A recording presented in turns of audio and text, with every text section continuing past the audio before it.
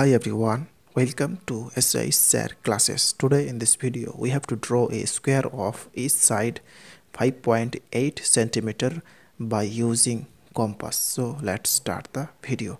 First of all, drawing here a line of length 5.8 centimeter. So this is 5.5678. So this is 5.8 centimeter.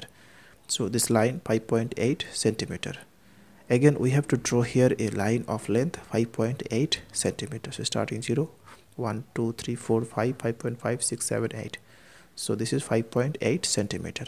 So taking here point B and here C.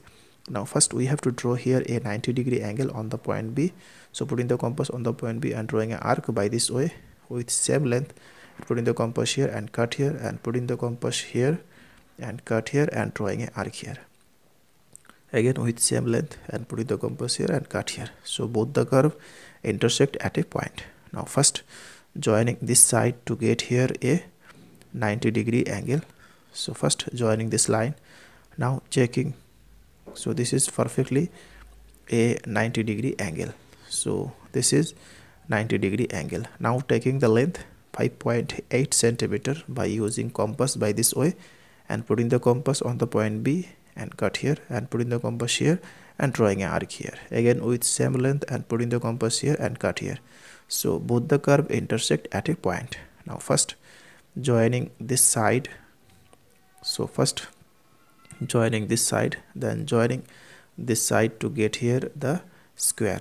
So this is taking here A point and here D point. So this side 5.8 centimeter, this side 5.8 centimeter, this side 5.8 centimeter, and this side also 5.8 centimeter.